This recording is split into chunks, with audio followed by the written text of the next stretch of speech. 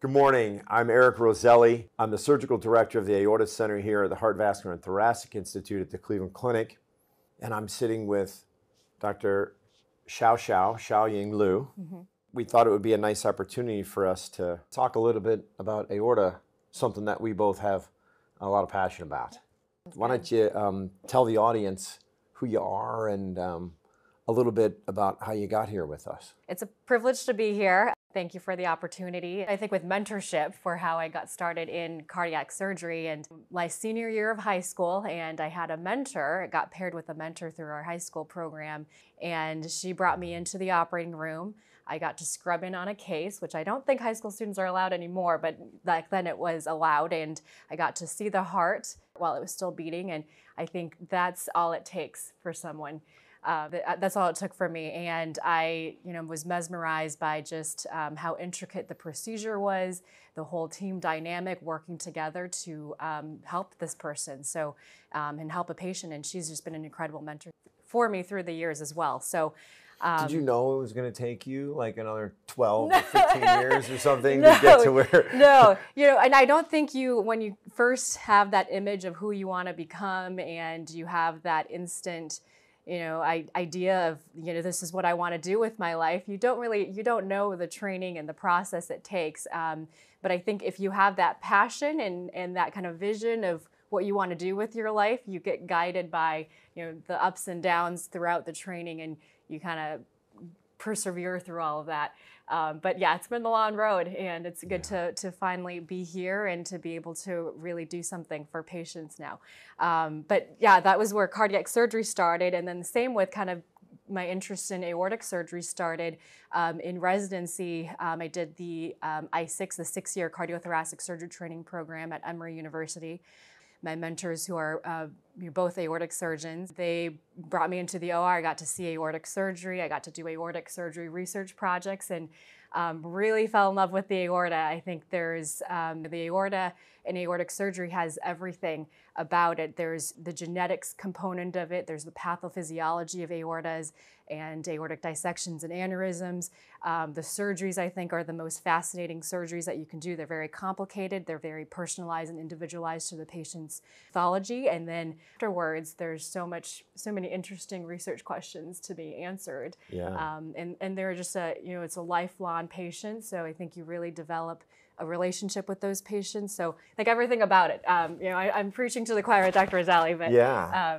I have a similar story about how, I didn't get to see a heart when I was a high school kid. I got to hang out with a doctor and talk to patients, and I thought that was pretty great. And then I kind of found myself down a similar pathway. But, and the aorta was a little different for me. I'm much older than you, but at the time, close to 20 years ago, it was sort of a burgeoning area of growth.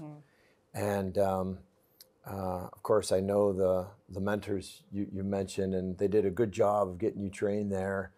And then, of course, we were lucky enough to encourage you to come hang out with us and maybe kind of get a little bit next level. Absolutely. We are the largest aorta center in North America, and certainly at the cutting edge of so many things that I had the good fortune of being in the right place at the right time when a lot of things were just starting. And I think we continue to see a lot of new technology and developments in the treatment of aortic disease.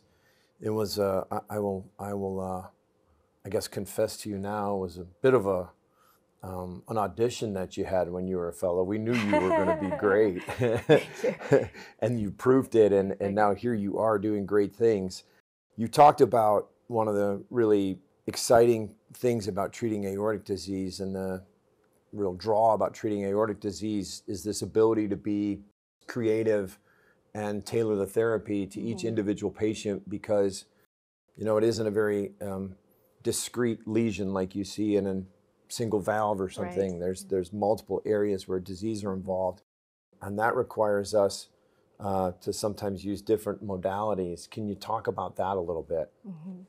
Yeah, that's a super exciting area of aortic surgery, and that there are so many more hybrid techniques out there. And the aorta is extends from the aortic valve, and it goes all the way to your head vessels, to your abdomen, and then to your lower extremities. So it's a huge segment of aorta that needs to be treated. And now there are more and more approaches through a hybrid, which is an open surgery, and then also an endovascular surgery approaches to treat the aorta, and really exciting developments in endovascular techniques to be able to treat problems for aortas that were previously dead, more deadly, and for patients who may not have been candidates for open surgery. And endovascular therapy has really transformed the new innovations for aortic diseases. Yeah, and we've had the advantage of being trained as full open cardiac surgeons and endovascular specialists to learn how to combine those technologies, haven't we? When you're meeting a patient and you're discussing with them the problem they bring to you at the time, what do you think is one of the most important messages for the patients? I think that for the patient, the reason why I wanted to do this was to help people. Obviously, I think every doctor says that, but I truly care about patients. I am definitely someone who thinks of patients. This is how I would want my family member to be treated, and I think I want them to that we're going to be dedicated to your care for the lifelong term, and want their family members to know that we're going to do the very best and find the best optimal management for your loved one. And that entails a multidisciplinary approach at the clinic. I think the benefits of the clinic, the Cleveland Clinic, is the experience, from you and from the whole team that's been here, and developing new innovative strategies, the latest research and the latest strategies to treat you or your family member. And then we have that wealth of experience and the wealth of the teams that are here to be able to do that very expeditiously. So I want them to know that that you're going to be a patient for life. We'll take care of you, and we're going to do our best to do it in the most optimal, expeditious manner, using a multidisciplinary approach with the latest developments in care. I think that's really well said. I certainly enjoy collaborating with you, and we have that, I think, built into the DNA in this institution. It's a collaborative place, and feel that as soon as you've become part of our team, and not only you and I working together, and the other members of the aortic surgery team, but members of the aortic team in general. We have cardiologists. Our vascular surgery colleagues are wonderfully collaborative.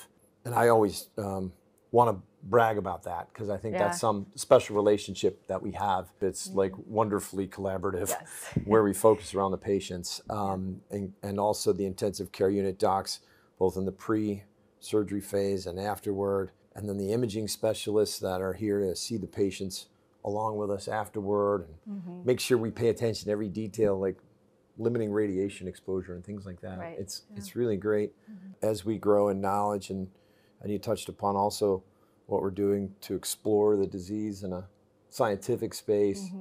I just see it becoming more and more exciting. Thanks for taking some time. Thank you, Dr. Roselli. Thanks so much.